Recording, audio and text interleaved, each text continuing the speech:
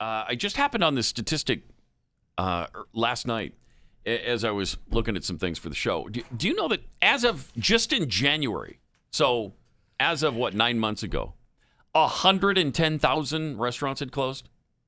110,000 permanently gone. Third worldification underway. That's just amazing. I don't know how many have come back. No, they were gone permanently. No, permanent. No.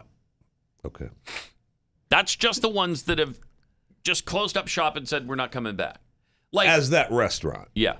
No, I understand. Yeah. I'm with you, but I mean, Bill closed down his restaurant. He may have opened it up again under a different name. Those are the ones I'm not talking about right now. See, there's I'm talking about permanent, not I closed it and now I'm coming back. That goes against the definition of permanent. Yeah, so what is the definition of permanent? It's like for all time. Yeah, it's lasting or intended to last or remain unchanged indefinitely. Right. That doesn't mean Bill closed his restaurant for a little while and now he's coming back. Yeah.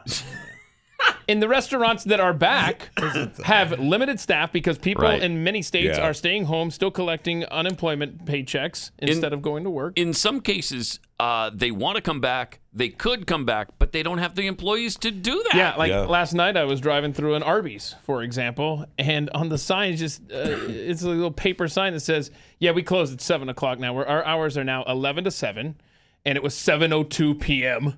And they're gone. And I drove around to the window and I sweet talked him into giving me some sandwiches. Oh, but for the most part, I mean, this is a weird. Chick-fil-A has their drive-through shut down in some locations until lunchtime.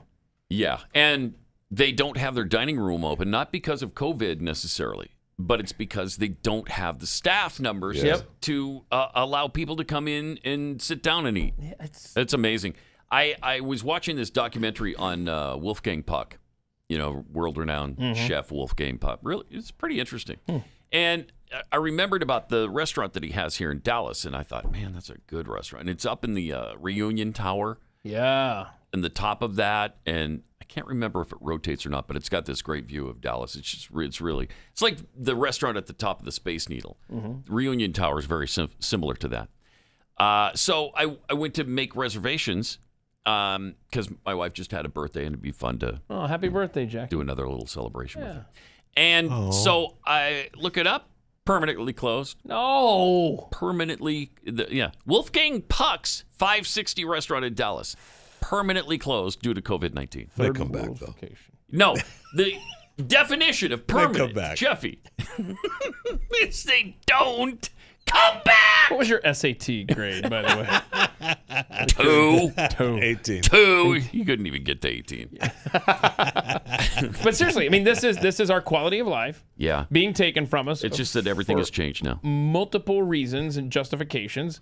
And it's depressing as hell, the world we're handing off to our kids. It's literally a third worldification in slow motion, or in some cases, fast motion. And it's not just, I know we're going to go down some more numbers of the restaurants, but I mean, staffing is a big issue for everywhere. Everybody. Yeah, not just restaurants. I mean, I read where FedEx says it's rerouting more than 600,000 packages a day because it can't find enough staff to process them. Oh, my gosh.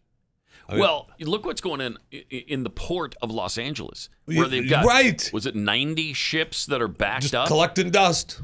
Now, they used to say that it's bad if we have one ship backed up.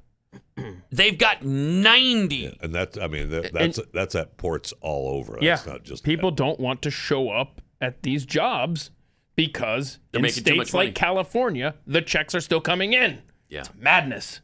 Yeah, that's got to stop to allow us to get back to the flow of this. There are 10 or 11, I think it's 11 million jobs now that can't be filled, that haven't been filled. Haven't been. I mean, they want them filled. They're available to be filled, but they aren't because there's not enough willing people. I mean, and that's here in the U.S. I mean, the United Kingdom, Boris Johnson just said, yeah, you might as well start planning on shortages for Christmas and stuff because the gas prices are high, but we can't find truck drivers to deliver the stuff. Jeez. So not good. Get ready for it. We're gonna go through things that we've never gone through here in this country. Yep. Seriously. And Costco is back to limiting purchases. Is that here too, or is toilet that paper? UK? Oh, that's a good question. I don't know, Jeffy. I just saw the headline and Yeah, moved they were past it. mentioning toilet paper again. Yeah, like Yeah, limiting it but that- to one proposed. But I thought that was in I'm the checking UK. right now. So what does that mean? That means people think, oh my gosh, I got to go hoard it now. Yep.